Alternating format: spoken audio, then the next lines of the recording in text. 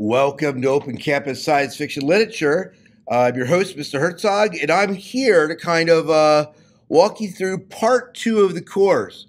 As I mentioned, we have a lot of science fiction to cover yet in our second part of the course.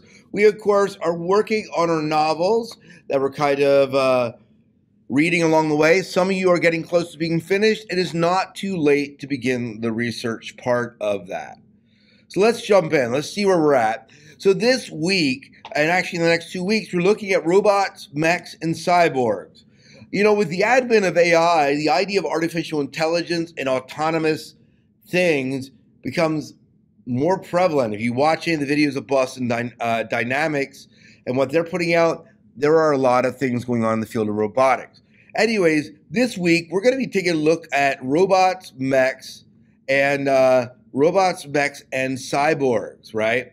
And so we start the week by looking at robots themselves and robot overlords. We look at a bit of a historical context for that, as well as some science fiction short stories that have been written about that. And then the following week, we get into looking at Voltron, Power Rangers, and the mecha phenomenon, especially in the era of anime. A lot of these have come out, but if you watch Pacific Rim ever, you know you have that as well. And along with that, we're going to be talking about the cyborg revolution, the idea that we as human beings are becoming more cyborg. So you'll see there's no, hey, you know, where you're at with your novel this week, kind of check in this unit.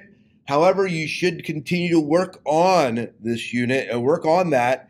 And if you have any questions about your novel or what you're supposed to be doing for the final novel project, let me know. Or as always, here at the top of the course, you can... the science fiction novel reading list will give you that information. So if I click on it, it takes you to everything you need to know for that. All right. Until next time, I believe that's it. Happy sci-fi.